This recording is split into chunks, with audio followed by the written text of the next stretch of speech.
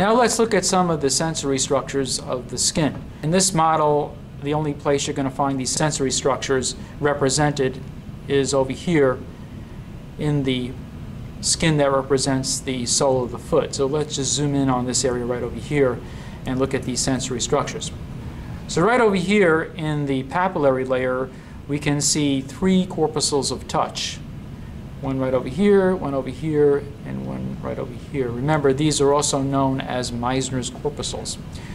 And so this is the typical location where you're going to find them in the papillae of the papillary layer, very close to the epidermis, where they can pick up any mechanical deformation, which you would then sense as touch.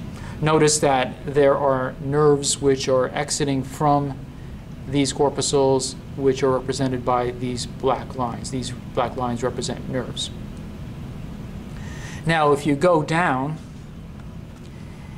deeper into the subcutaneous layer, we can then see the other sensory structure, which is fairly obvious here.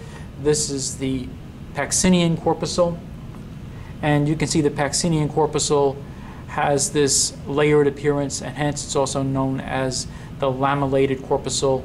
And you can see there is a nerve right in the center, right over here. It happens to be white in this case. So this is the Pacinian corpuscle. It detects pressure, and it also is very sensitive to vibration.